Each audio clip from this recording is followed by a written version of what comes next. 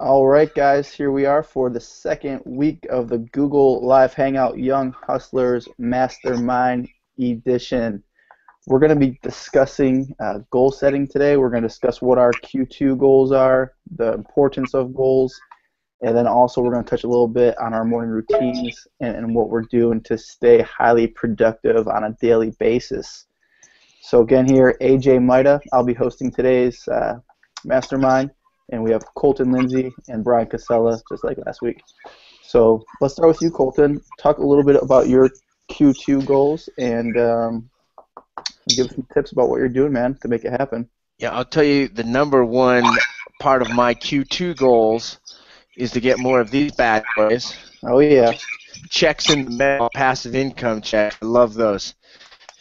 So right now is a great time for my goals.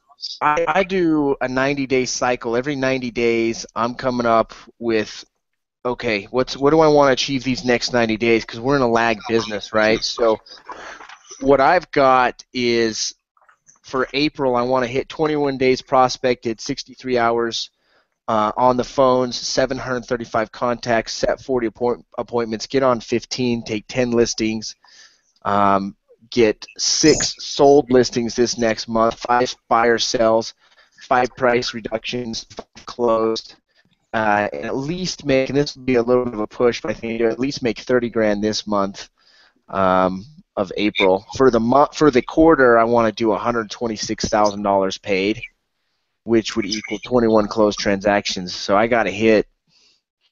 My goal is 2,345 contacts and just over 200 hours prospected. So that's what I'm shooting for. I want to take 30 listings too. Awesome. Not bad. Have you taken 30 listings in a quarter before? That's a pretty nice. No, that would be the first. So that would be sweet. Okay.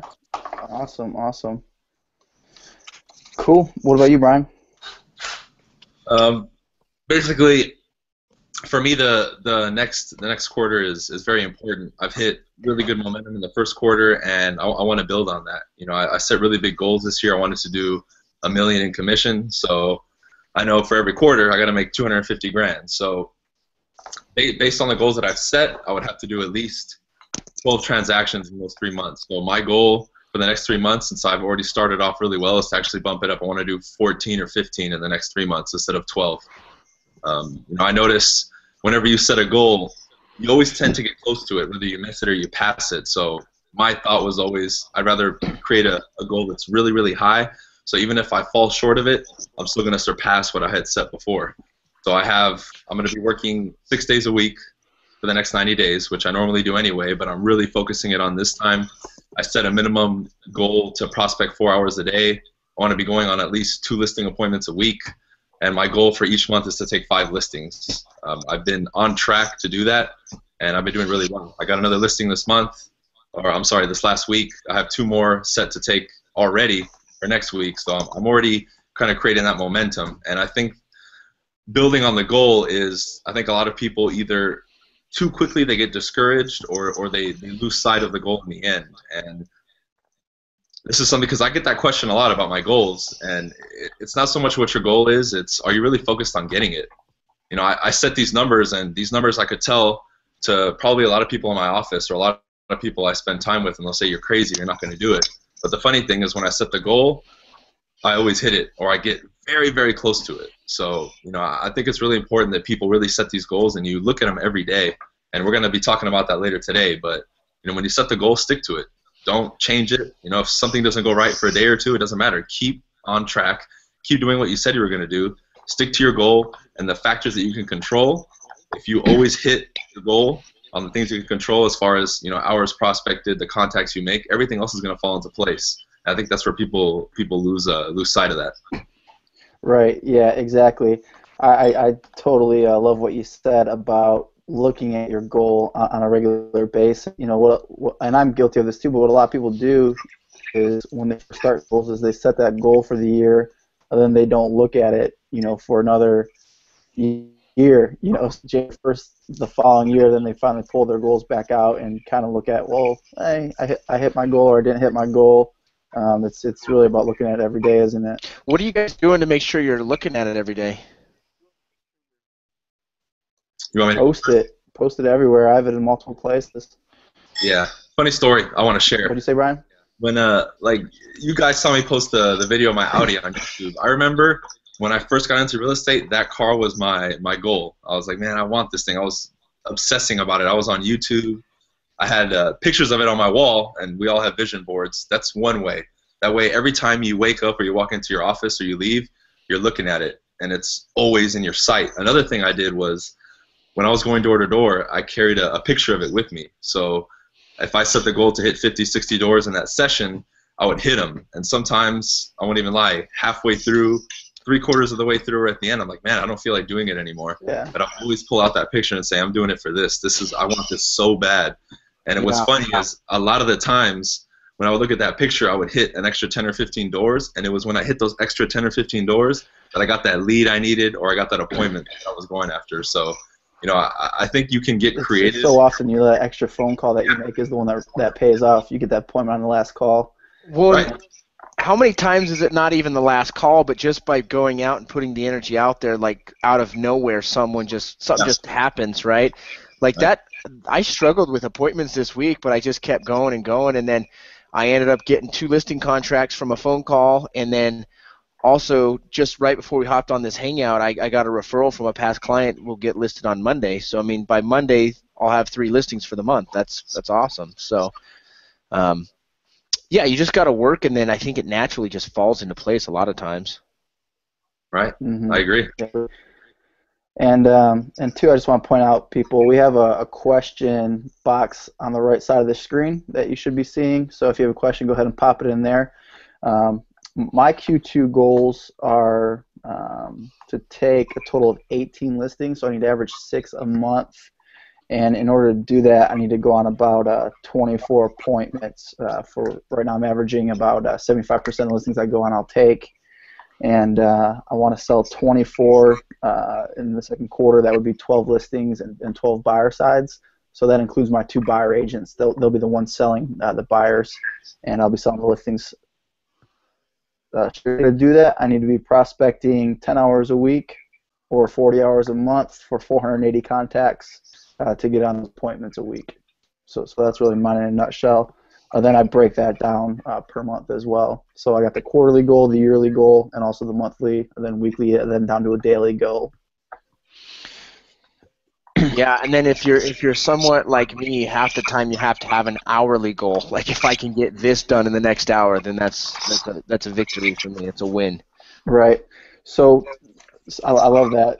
What do you guys do if you're behind on your yearly goal? So it's the second quarter. There might be some people that are behind on their yearly goal now, not on track for it. So for me, for example, I'm behind on a couple listings sold. So I need to catch up. What are you guys doing to make sure you aren't in a deficiency the entire year for your goals if you get a little bit behind? Personally, I don't think it's a negative or a bad thing to be in a deficiency. However, what I would do in that situation is I would pick out, if you're doing 90-day cycles goals versus just always doing quarterly goals, when we ended February and started March, the average agent's going to make, a goal just for that month, March, right? Whereas I think that you make a new 90-day goal of March, April, May, so that it's like, that's my new 90-day cycle. And if I can get 21 or 30 or whatever listings it is the next 90 days, you can probably more than catch up with your goal. So if you do 90-day cycle goals, I think that's what's huge. Instead of just breaking them into quarters and months, do 90-day cycles. Every month starts a new 90-day cycle. Okay, if I want 90 days paid this much, this is what I got to do right now. Mm-hmm. Yeah, totally. And I think, too, for me, if I'm a little bit behind on any goal in any, what I'll do, rather than trying to catch it up that next week, or in this instant, trying to catch up everything in April for what I might be behind in the first quarter, I put that over the entire 90-day cycle. So if I'm behind 3 listings sold, rather than trying to sell 3 more in April, I'll break that up. So 1 more in April, 1 more in May, 1 more in June. So it's not too overwhelming. You know what I like to do? I did this for March. Is I like to pick a month where it's like, I want this month to be the biggest month of my entire career, and then I just put all my energy into just blow it out. And then I had a huge March, right? I didn't hit my goal, but I still had the biggest, 59,000 paid in March, and 111 paid in the quarter. And so if you kind of put that focus, you can really have an explosion month. Right. Mm-hmm. Exactly. One thing that's helped me is if I'm ever doing something and I'm behind, or for example, we're all doing real estate. If I'm one or two listings behind, or whatever it is, since we all track our numbers, I start looking. Okay, where's my business coming from? And if I notice that there's a shortage in a certain area and an abundance in a certain area, like for example, let's say the for sale by owner market's drying up, but I'm getting more expireds, and I track my numbers and I'm doing really well with the expireds, I might start focusing a little bit more on that. And that's something that's helped me in the last 6 months. Is I noticed, okay, I'm tracking all my numbers. I'm getting more listings from this source, more buyers from this source. So you have to also be willing to be a little bit flexible. You want to stay on your schedule and do what you said you're going to do, but you also have to be flexible enough to, if you see something's working that normally you wouldn't give so much attention to or so much effort to, and you pump it up a little bit more and you make a tweak, you might be able to extract more from that source. And that's one of the main things I've done that's really helped me. Is I'm very perceptive about where I'm at, and I'm tracking my numbers, and if I see an increase suddenly in one of them, I'll put a little bit more energy in that one, and I'll start getting a lot more business from that, and I'll kind of be gauging the other ones as well. So that's a tip that I would give somebody out there, especially if they're behind. Take a look and analyze where you're getting your business from, and make any necessary adjustments or tweaks for a certain amount of time, and you'll see a difference. Yeah. You know what? Goals are kind of like, I used to almost squeeze my goals so tight that like I got to do everything in my power to get this goal, that it's almost like you squeeze it so tight you kill the goal, right? It's kind of, you got to get them a little bit gentle and just like, no, that's your goal, but you got to be relaxed with it. I don't even know if that makes sense, but I think the more you just kind of can chill and feel good with it and believe it and just go to work, I think it just naturally it just manifests. Right. Yeah. Yeah, I totally agree with that too. And another thing with goals, it's, make sure that it's your goal. I feel, and I'm guilty of this before, is I set goals that necessarily weren't my goal. And the mindset shift that I had this year is yeah, I want to make a lot of money, and my goal is to sell 75 homes this year, and that's going to produce. But it's also to work as little as possible. So at the end of the year, I don't care if I get that #1 award in my office, whereas I might have before. My goal now is to sell that 75 homes and spend as much time on the lake this summer and snowboarding in the winter as possible. So you really got to find out what kind of lifestyle you want to create and what kind of business you want to have, and set yourself up for success around that, and don't let external forces so much influence your goals, if that makes sense. Yeah, no, so I was going to actually, there was a post in the Fearless Agent group, and I loved your response that you said. Someone asked who was calling tomorrow on Good Friday, and dude, I didn't even know that Catholics actually went to church, to be honest with you. I thought they were just religious in title. But but AJ said something was like, call if you want to, and don't call if you don't want to. It's not a matter of what people are thinking or what you should or shouldn't do. It's a matter of what you want to do. It's creating your business, your lifestyle. Right. Yeah, that's the point. It's to worry about on the receiving end. Think about, it's what do you want to do and make it happen. Don't let those external forces be a limiting belief. Yeah, I wish I could find that thread. I can't remember exactly what it said, but it was basically that in a nutshell. Yeah. That was it. That was it. I'm in Michigan since I came to Michigan on one Monday, so it's all good. I'm just surprised they have internet in Michigan. I know. I'm hoping this isn't lagging too much. I'm in my in-laws' office right now in a basement. In North Carolina, we don't even really have basements, so. Your face only freezes like every 20 seconds, so it's not that big a deal. Yeah. Yours is a little laggy. All right, I'm just reading the questions here. See if. If I could touch on what you said, and I thought that was good, AJ, that you brought that up, and I think I made a video about this on my YouTube probably a month ago. People don't realize how much their decisions are being influenced by other people because they never take the time to analyze it and say, is this me? And Mm-hmm. I think a lot of people are walking around pre-programmed with that without even realizing it. So anytime you set a goal or you're doing anything, you need to really look deep and say, is this coming from within and it's not a chain attached to me from somebody else. That's one of the biggest contributing factors to improving my life overall, even outside of real estate, is just saying, hey, am I living my life or is someone else making decisions for me? Because I can't even think of to a month ago, I was still making decisions that were ingrained in me as a child from mom and dad or somebody else, and I didn't even realize it. Advertising. Took a step back and said, hey, that's not me. And identifying what your goals are and what stage in life you're like. For example, I mean, Bryan, your major goal right now is a GTR, right? Like that's what your focus is. You look at me, and my major focus is 400 feet of vinyl fencing in my backyard. You know what I'm saying? So it's like you just have to identify what it is that you want, why it's important, and anchor that to, for me, I anchor it to the number of hours prospected. I have it right next to 15 hours prospected weekly, and I know that if I do that, I'm gonna make 111 grand in 90 days. It just happens if you just go to work. So you have to be able to anchor the action item with the result. And I love how T. Harv Eker says this: your roots determine your fruits, right? Your input determines your output, and almost we get so focused on what our end target is, when really we should focus on what it is we're planting, what how we're nurturing what grows. Right. Mm-hmm. Exactly. One thing that really got me to shift my mindset around it, like we're talking about making sure that's your goal, is I was listening to a podcast with Grant Cardone. Love his podcast and his stuff that he puts out. But he was talking about, like, he's like, dude, your goal is to be a millionaire. That's not your goal, Mm-hmm. And to me, that's a worthy goal to be a millionaire, and I want to be a millionaire. But it's like, what is that? It's 1 followed by 6 zeros. You don't even know what $1 million is. So his point is you got to look at what do you want your lifestyle to look like, and then you got to reverse engineer how much is your lifestyle going to cost. And there's actually a great exercise in the 4-Hour Workweek by Tim Ferriss that talks about that. It's like a dream worksheet or something, but it has a breakdown. What kind of house do you want? Well, what's the mortgage payment going to be? What kind of car you want? Well, what's the payment going to be on that? How many vacations do you want to take? What's it going to cost?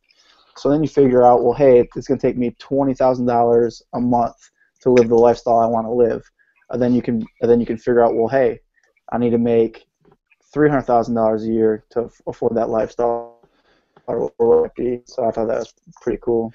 Well, you know what? As you start having these months where you're having $30,000-$40,000 in income, your thermostat just is boom. Like if I do 20 grand in a month, it's like, oh my gosh, I'm so poor, right? And so it's cool it's cool to think about the progression of how your thermostat is rising. Yeah. Mm-hmm. Yeah, your financial thermostat. How often are you guys? Just sitting down and examining your goals. All the time, every day. It's one of those continuing processes, and I think the more you work at it, the more you tweak it, the more you add to it, the more involved you get in it, and by virtue of you getting more involved in it, the more you're going to go after it. And I think, like we said earlier, most people will set that goal, file it away in their desk, and not look at it until December and say, hey, well, I was short this year. I think people, like we were saying, what you focus on expands, and people aren't obsessed with it. And I think that's something that Grant Cardone talks about is society. If you're labeled as obsessed, it's considered a bad thing. Absolutely not. I'm entirely obsessed with my goals. That's why I wake up every day with a smile on my face and get to work and knock on 100 doors, 150 doors a day, or go after the FISBOs and the expires, because, like Colton said, it's anchored to what I want. And I've become obsessed with it. So when you want something bad enough, the human being is an incredible creature. You'll get it.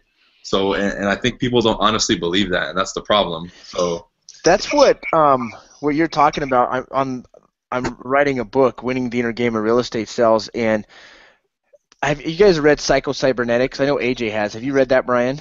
Not yet. Okay, so in there, he talks about how your mind is just this automatic machine of just goal handling. Like you put it in and your mind will just achieve that goal, right? But you got to put it in there. And so that's the concept of my book on how to do that as far as related to real estate sales. But okay, so if the goal is, let's say, $500,000 in income, and I know, for example, I just told you my goal in April is 63 hours prospected, 21 days on the phones, 735 contacts. That breaks down to 35 contacts a day. That's pretty simple math, but what's the next step that a lot of people I think are missing is, okay, when am I going to get those 35 contacts and how am I going to get them, right? I can tell you Monday morning, Bryan, what's your contact goals for Monday? 50. 50 contacts. What time are you starting at? 7:45. 7:45, and where are you going at 7:45 to start those contacts? First expired. And are you knocking doors or calling those? Knocking. So you already know, you've got it time blocked in there. You know, okay, the very first most important frog I'm going to eat on Monday morning is this expired door, and I know exactly where I'm going to hit to get it, right? So you've got to be able to. I've learned from my mentor Bob Leffler with Fearless Agent that each week, usually on Fridays after I'm done with these mastermind calls, I take 2 hours and do what I call a smart week, where I literally evaluate the goals I set for the week. And I see, okay, what's my goals for the next 7 days, and when is it on my schedule to take the action to accomplish these goals? I know that there's one thing that really, really drives me to get deals closed, and that's going on listing appointments. So I need to really focus on how many appointments am I setting going on. So you got to put that in your schedule when you're going to take action on these. Right, and when it is in your schedule, it becomes less of a choice. You know, if commitment to that goal, it's kind of you wake up and it's like, hey, yeah, I'm going to do this today, or I'm not going to do it. Whereas you can tell through Bryan's passion of the way he's describing what he's going to do, it's just going to happen. It's not even a choice anymore. It's already done. It's in his schedule. That's his job. He just goes to work. I love it.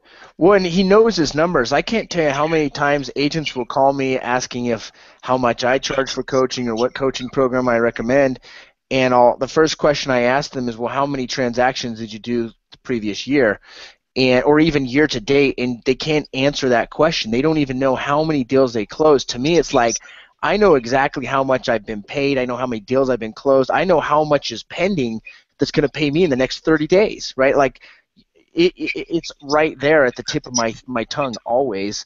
And I think you've really just you become what you think about most of the time. And if you constantly think about, okay, I need to hit 50 contacts Monday morning, that's what you will become, right? Because those roots are what determine the GTR. It's not thinking about the GTR that brings it to fruition. I mean, that helps because it smells good, it feels good, but thinking about the doors you're knocking, what you're doing to produce that is what will grow the GTR. Mm-hmm. Right. Love it. Cool. You guys want to jump in and here, let me ask her. Get into a couple questions real quick. So we have a question here, kind of tying to goal setting. About kind of what your guys' average transaction is right now. So the question is, do you guys have a minimum sales price for a listing you'll take? For me personally, I don't have a minimum. AJ, will you read but I have a minimum that I'll charge. We got some loud echo going on. Yeah, I can hear that. AJ, will you read that now? Bryan, dude, it's totally you doing it. You sucker. What do you mean? There's like an echo. So every time I talk, it comes back into your microphone and speaks. You gotta turn your volume down. Hey, AJ. That's that question. All right. If you have headphones by you, Bryan, that might help. Throw those in. So the question is, basically, do you guys have a minimum sales price for a listing that you take? And I'll answer that question for me. I don't have a minimum, but I have a minimum that I'll charge. So if I take a $100,000 listing, the minimum commission that I would charge is $4,000. So I'm not going to do a transaction unless I'm making at least $4,000. So you got to make at least $4,000. Correct. Okay. Yeah, and I don't necessarily have a minimum commission. I just kind of track what my average commission is and try to raise that. So, for example, one thing that I've done working with my coaches is, okay, if I am going on a smaller listing, I'll go and do that, but I'm just going to charge a higher commission, right? So if it's under 150 grand, I definitely have got to get at least a 7% commission, or I'm just not even going to deal with it. And it's so much easier to know that, dude, $2,500. Yeah, I can't do it for less than 7% on this. I'm sorry. And when you have that attitude that's like you don't want it, people are more like, oh, okay, yeah, let's do this. All right. Who asked that question? I missed that through all the echoing. That was Matheson and Associates. Okay, cool. What's your a good question I would have is, what is your guys' average sales price and commission? And I'm trying to unmute you, Bryan. I muted you during all the echoing, and it's not allowing me to unmute you right now. So I have to figure that out. So my average sale price last year was 172, and this year it should be 225. All right, Bryan, you should be unmuted now. Can you hear me? Yep, we can hear you. Okay. My average sales price right now is just under 500. So my average commission check is baby, I like that. 14 and change. You freaking homo. I'm moving back to Cali. Seriously, dude. my average commission's $5,800 right now, which is huge, dude. In 2012 my average commission was like $3,800, so I've pushed it up $2,000 a deal. That's a nice pay raise. Yeah. I like that. All right. Can you guys see that question on the screen right now, or is that just me looking at that? I think just you, dude. Just you. Okay. Cool. So this is Wilson asks Bryan, what does your daily schedule look like for door knocking? So that will kind of take us into the next topic, which is going to be a little bit of scheduling, but more focused on the morning routine. But you can go ahead and answer that, Bryan. What does your daily door knocking / daily routine look like? Okay, that's a really good question. Honestly, it's very simple. I try to. Now, this is the thing. Expireds and for sale by owners is what I will always start and end my day with. So if there is an expired or for sale by owner that's new in my market, in my core area, I'm hitting them between 7:30 and 7:45. I'm hitting the first one. Now, a lot of people will say it's too early. I don't agree with that. You know, if they're motivated and they need my help, I want to be the first one to talk to them. So in a perfect day, I will, from about 7:30, 7:45 until 11:30, 12, I'm starting with my expired and for sale by owners, and then I already have pre-planned from the night before an area I'm going to hit, whether it's around an old expired, old for sale by owner, or this section in a market that I know is hot that I picked out the night before. I'm just going to hit doors. I'm going to hit minimum 80, 90 doors just right there, and do my little hot market script or whatever script I'm going to use. After that, I have my admin time and all that. I block out appointments usually between 3 and 5. And after that, if I didn't get a hold of those for sale by owners and expireds from the morning, guess what? I'm going back again at night. I'm going and knocking on their door again between 6 and 7. Now, if it's summer and the sun goes down at 8:30, I'll hit them even later. I'll hit them at 7:30 sometimes, or 8. And it's pretty much that attitude, whatever it takes to have a conversation with them. So to break it down simply, it's start and end with expireds and for sale by owners and all the random contacts in between there. And to follow that up, he also asked, Bryan, how many doors and contacts do you average an hour? I think when I averaged it out, I'm getting about 10 or 11 contacts an hour from the doors. But keep in mind, I'm hustling. I'm not, talking to people for too long. I'm keeping it very short and concise. I either get a lead, an appointment, I capture their information if I can, and I'm walking to the next door quickly. There's no wasted effort. There's no playing around on my phone a lot. I mean, it's just very focused and, purposeful. I'm out there to get business. I'm not out there to lollygag and mess around. So when I tell people I can hit 100 doors in 2 or 2.5 hours, they're like, how? And I say, well, walk faster. Well, and part of the advantage is you're like 6'8", right? So you walk bigger strides than most people. Yeah, 6'10", close. Are you really 6'10"? Nah, dude, I'm 6'2". Oh, shit. You look like 6'10" in videos. I never met you in person, so I don't know. He can dunk, though. I seen it. Oh, snap. Easy. I used to be able to in high school, not no more. I'm only 6'1" though, so you got an inch on me. Sweet. That's cool, yeah. And Bryan's committed. I mean, he's out there in a shirt and tie with dress shoes on. Running shoes on. So he's not even messing around with the dress shoes. He's got some colorful running shoes on because I mean he's hustling from door to door. He's making it happen. So let's transition into our next topic, which is going to be what we're doing in the morning. So Bryan, go ahead and kind of launch that. So what does your morning kind of look like? Talk about affirmations a little bit. Okay. Morning routine for me is very simple. I'll kind of touch on that before I get into the affirmations, but I'm up every day between 5 and 5:15 usually, regardless of the time that I go to sleep. And that's a point I wanted to bring up. I can go out and have fun at night and be out till 1 or 2 in the morning. I'm still going to get up at 5 because I have a job to do. And I think that's a missing link for a lot of people. Once you commit to this process, you have to be in no matter what. So I wake up early.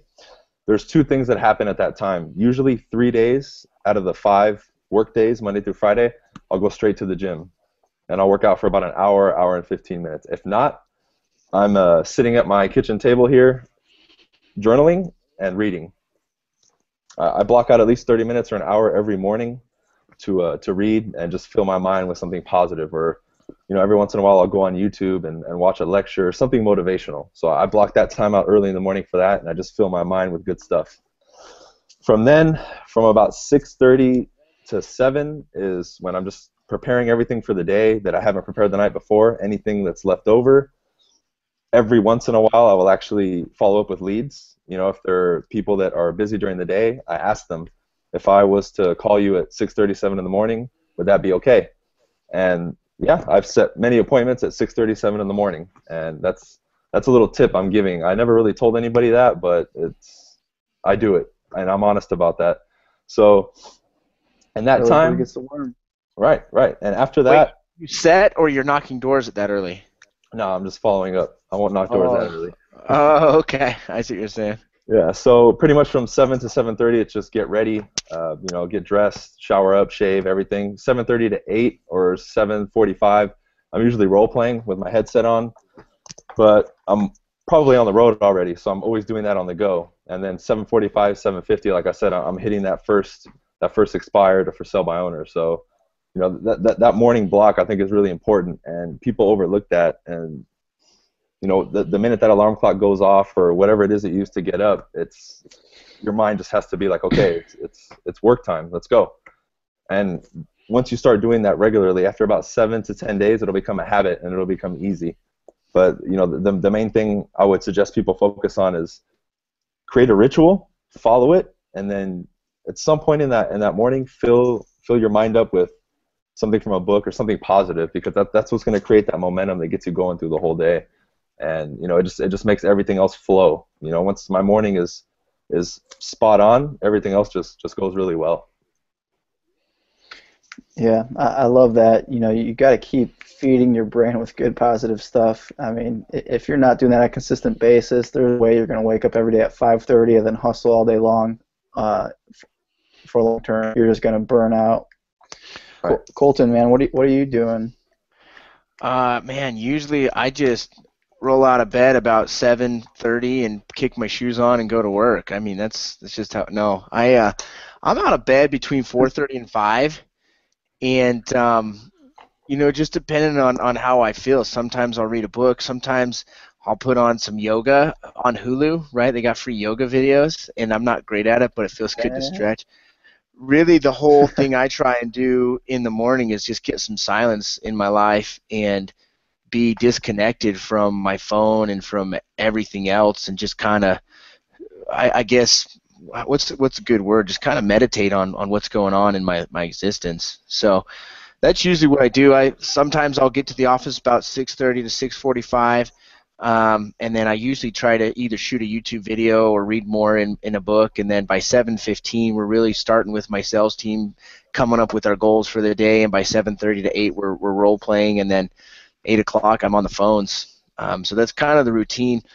What I have done in my what I call my silence time, I call it daily silence. I've done things like I broke down my spiritual, mental, physical, social, and financial realm. I wrote all the affirmations in those categories with my life, and I recorded them my voice with Baroque classical music in the background, and I'll just listen to that either in the mornings or when I'm driving somewhere. So I'm always hearing myself saying, I love my life.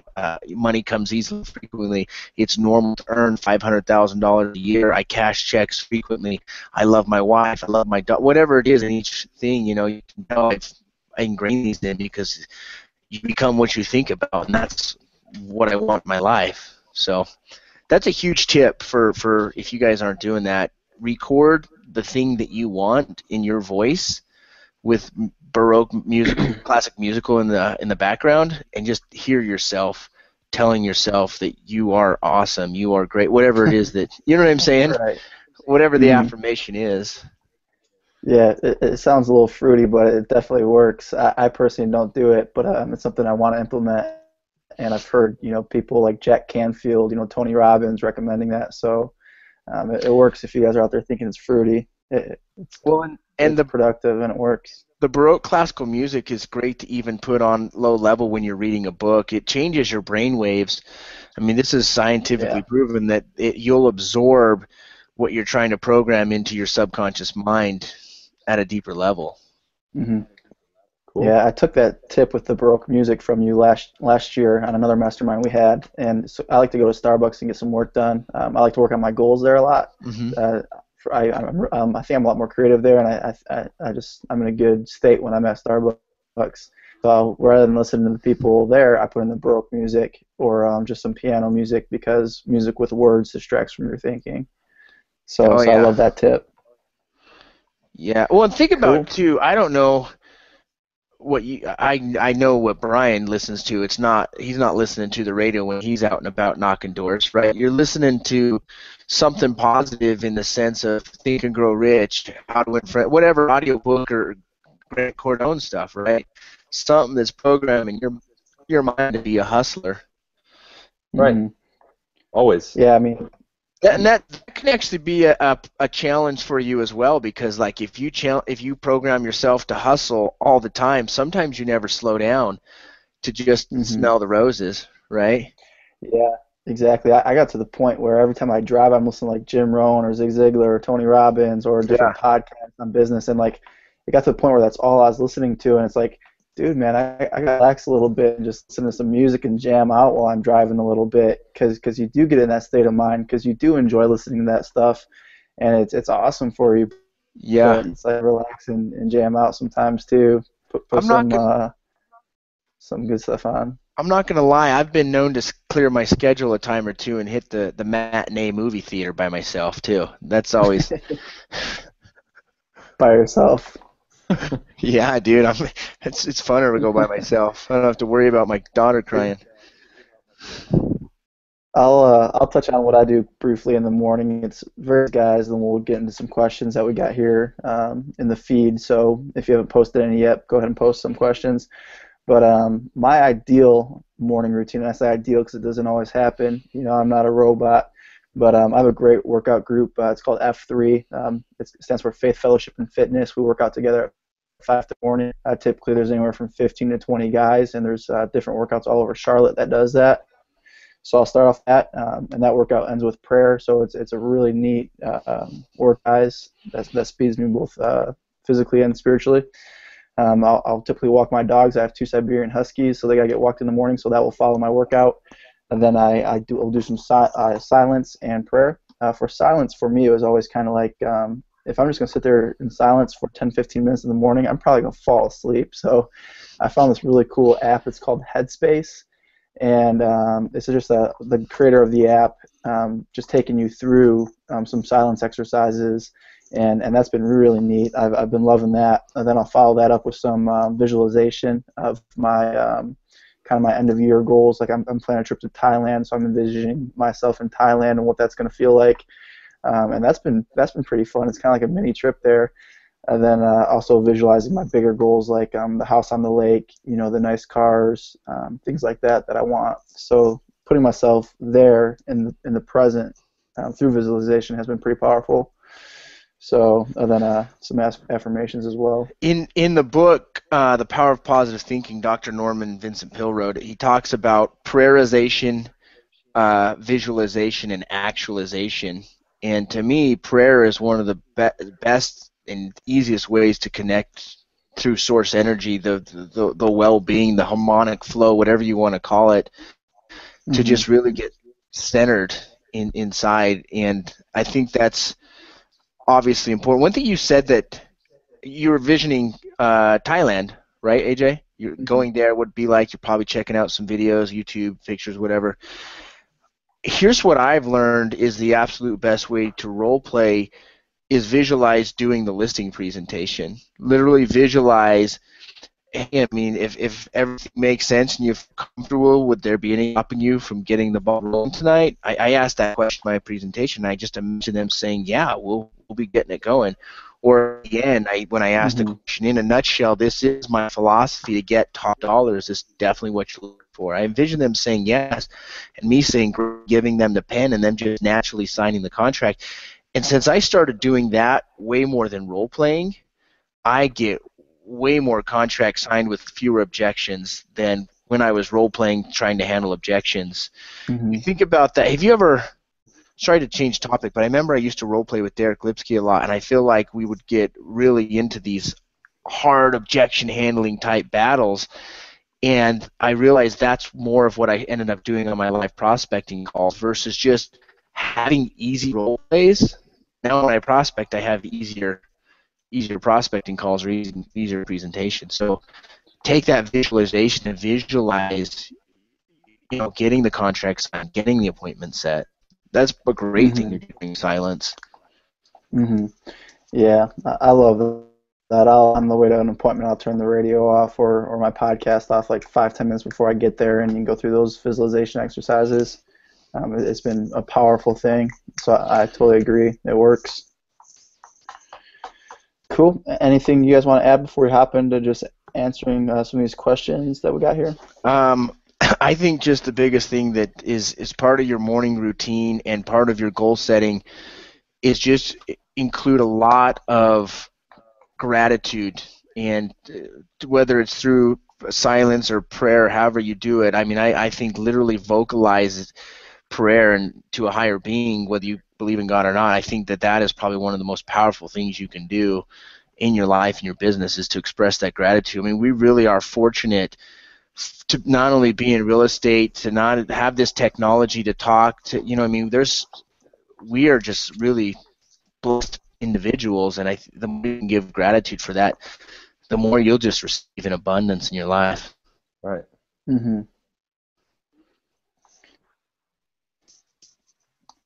Yeah, I've been I'm rereading Success Principles by Jack Canfield. I'll show you guys. So I'm rereading that right now, and the chapter I'm on is talking about setting your goals, and it talks about kind of like setting your goals, how it's an internal GPS for you. And I'm just going to read this one thing I've highlighted real quick, but it says, all you have to do is decide where you want to go by clarifying your vision. Lock in the destination through goal setting, affirmations, and visualization, and start moving in the right direction. And then it goes on to talk about once you do those things, your inner GPS is set.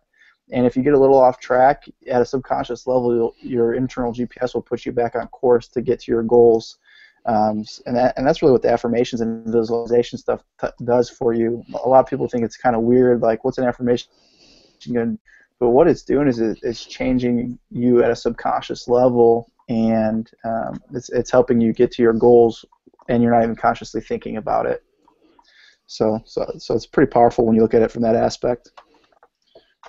Anything you want to add, Bryan, before we hop in these questions? Yeah, I have some affirmations that I use, but I think one of the missing elements is people need to really, when they say it, believe it. I think a lot of people, a lot of times, are just in the routine and they just say it, but unless everything's aligned and you really emotionally feel like you can actually do what you're saying, it's not going to work. You're just going to be going through the routine, and I think that happens in prospecting and anything else too. People are just going through the motions instead of really being in the moment and really being in there. Yeah.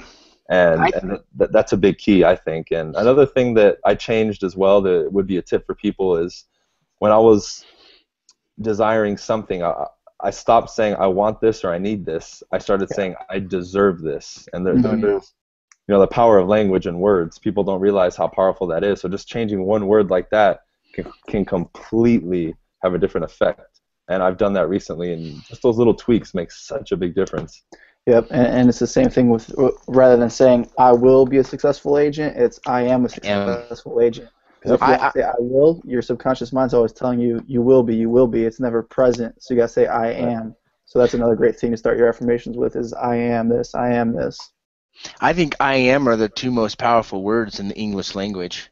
I am and I can. That's what God said. Am. Yeah, that's what God said. Amen, brother. Easter, man.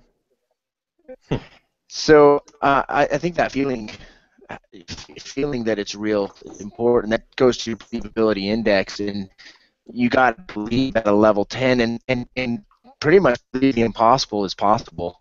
And that sounds kind of goofy to do, but it's on like the radar screen of the control tower. They can't see the planes off radar, and that's a lot how our life is. Those opportunities, those gifts in our life, we can't see them, but you have to know, you have to believe that they're going to naturally show up. You got to get off your ass and go get them, but they're there. I love it. Cool. So let's dive into these questions real quick. So we have a question from Charlie. She says, seems like you guys are just focused on for sale by owners, expireds, door knock, and SOI. Are you doing anything other than that to generate seller/buyer leads? So I'll answer that first. Charlie, I currently have a buyer site set up through Real Estate Webmasters, and I do some pay-per-click advertising for my buyer team, and we're getting about 100 leads a month through that for the buyer side of the business, and then just working with clients. So that'd be an additional thing to that. But yeah, it's all built on the prospecting side of the business for the most part.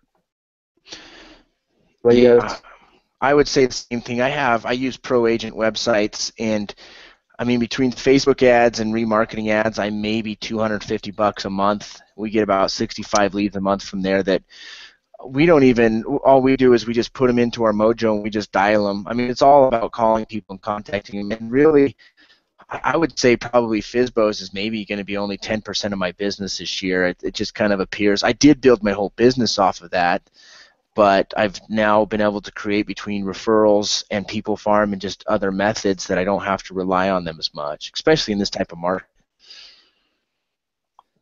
Yeah, I'm just now exploring other things, mailing and reaching out to other avenues, but thus far I've built my business on prospecting, and I think everybody should do that. So there's definitely a lot of things that work, but if you're not prospecting based, I think you're building yourself on the wrong foundation. Yeah. These people that get into the business immediately and get up these website leads to generate leads, I think is so silly. I mean, you can start at more, I guess, return on investment type activities by just getting on the phone and talking with people like Bryan does, is go knocking them, and then get some money earned up, and you start to expand your business plan. But don't start, just trying to spend tons of money on marketing.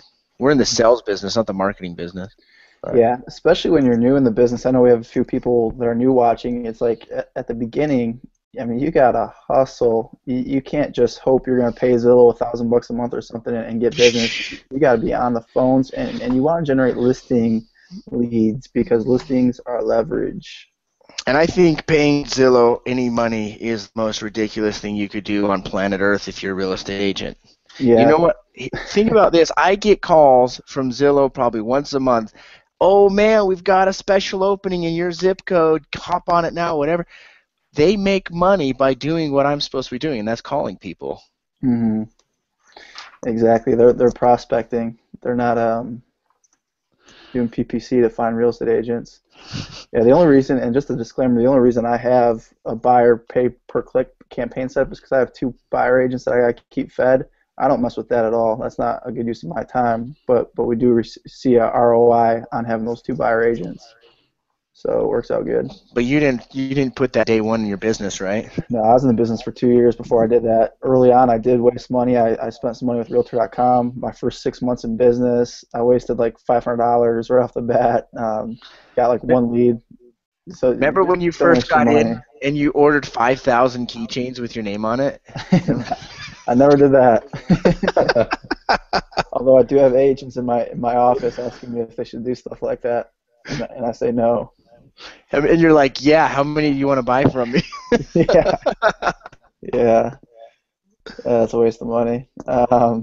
Henry asks, "Hey guys, thanks for the hangout. Question for the group: What percent did you guys double end this last quarter?" I only double end about probably 10% of listings sold. Not a huge percentage. Yeah, I think that's what he's asking. What about you guys? both sides. I maybe do 1 or 2 deals a year is all where I'm both sides. Very few. In fact, I don't even try to. I just it makes the deal more complicated in my opinion. Yeah.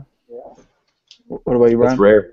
rare for me too. I think last year I might have double-ended one, maybe two. Same thing. It's very few.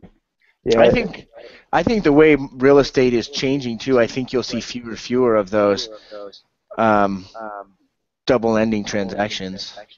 Yeah, the only time you see people double ending transactions like at a high level, it's when they're these large teams, say with like 20 agents, and I mean they're basically a brokerage within a brokerage, and to me that's not really double ending a deal. So when you hear people say they're double ending like 30% of their deals, well, that's Yeah, their they're buyer not. agent, they're the listing Yeah. agent, and they have 10 buyer agents.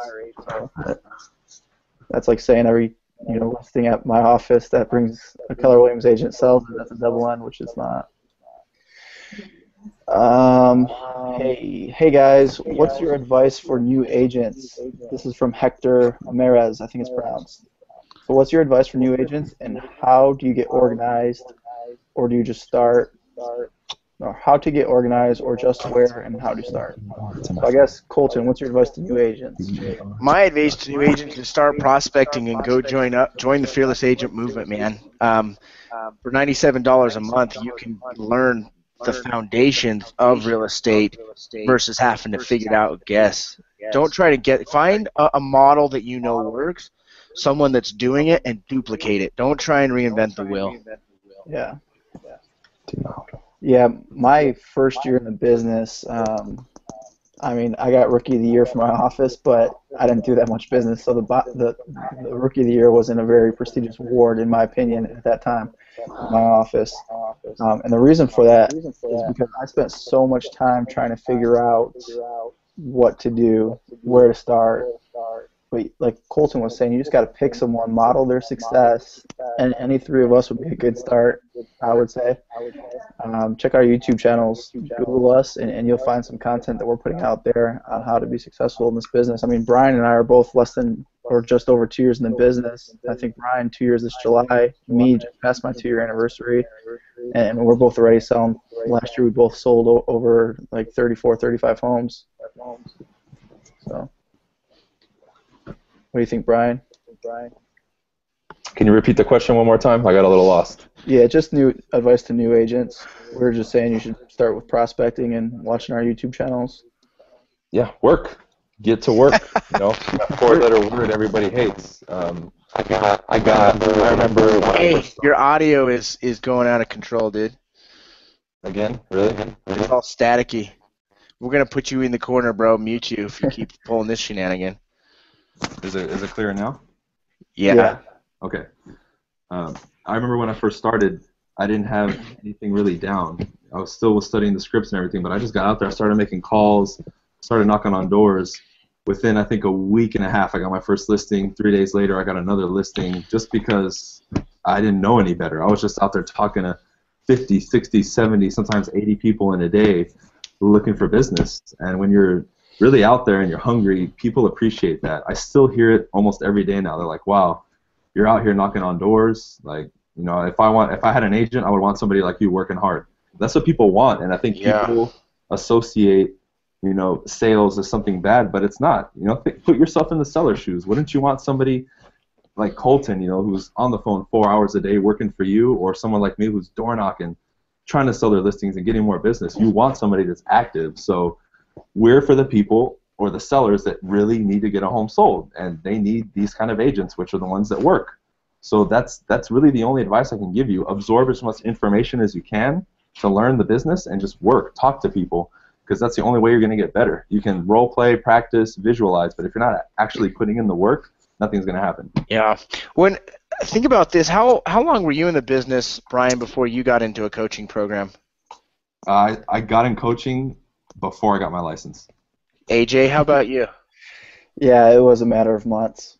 So to me, 5% of my income goes into what's called an education fund. And I see a lot of agents asking me about, signing up for Mojo or Vulcan or this or that, and they're not willing to pay any money for coaching. Doing it backwards. Don't start for all these systems. Get into a coaching program that's going to step-by-step show you what to do to succeed.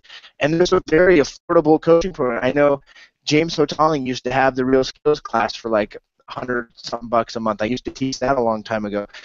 Fearless Agent has theirs for $97 a month. I'm sure there's other programs, but get into a coaching program before you go sign up for Vulcan 7, which is $250 a month.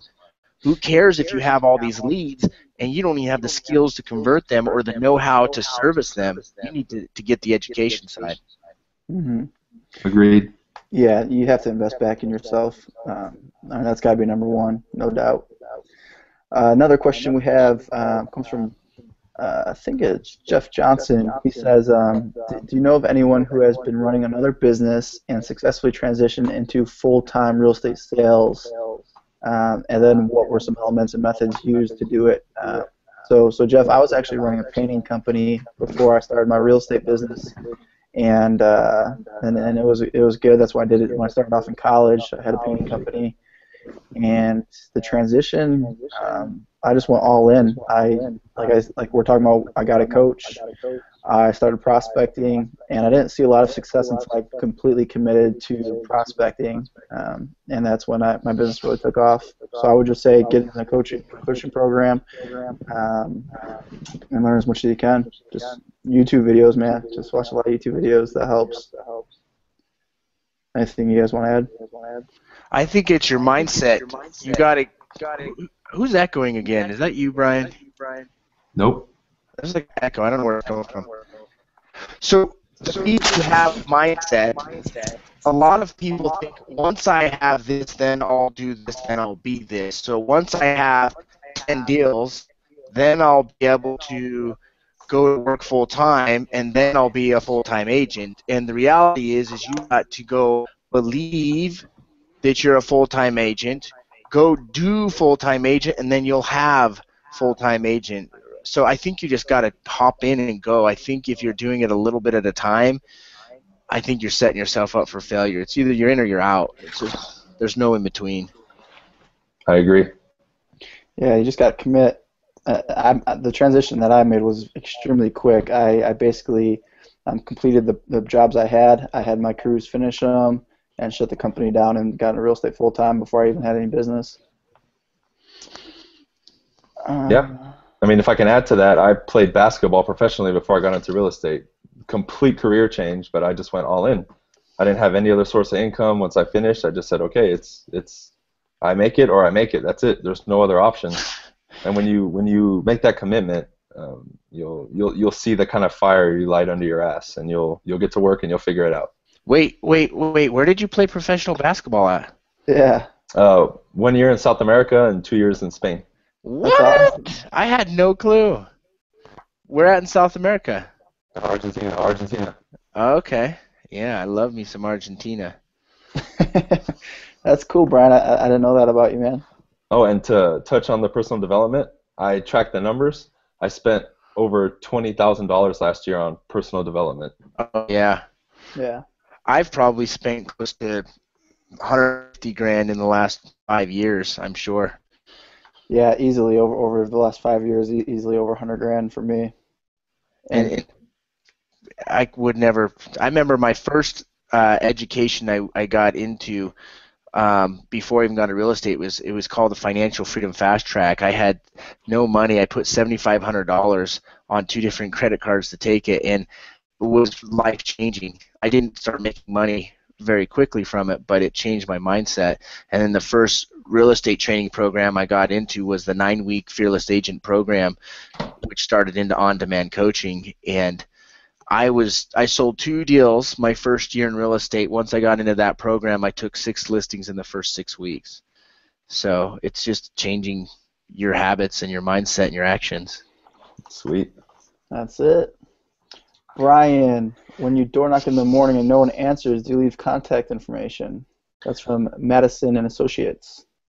Basically, when I'm door knocking, if it is random doors, most of the time I just leave my business card. Unless I'm promoting another listing and I have a flyer of it, that's it. I just leave my business card. I mean, there's so many things you can leave, but I'm focusing more on the contacts that I actually make. Yeah. Love it. Love it. Let's see. Joe Warsack, I think that's how you say it. Have you ever considered hiring, or have you ever considered having someone else that is licensed in real estate to do your prospecting or cold calling for you, like an assistant? I think Colton just recently made a hire like that. Yeah, I think the key thing is to not do it for you, but to enhance what you're currently doing. You've got to be the rainmaker. And if you, like I see a lot of people in talking about the concept of an ISA, and they want to hire these virtual ISAs, and they themselves don't even have the skill.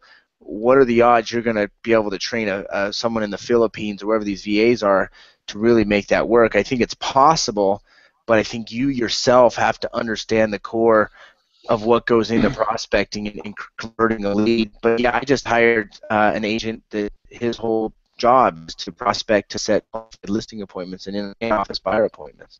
So I think it's a great idea when you're to that point. I don't think until you've hired a full-time assistant to do your transaction and your marketing, you should have probably 2 assistants before you start hiring people like that into your model. Yeah, that's the model.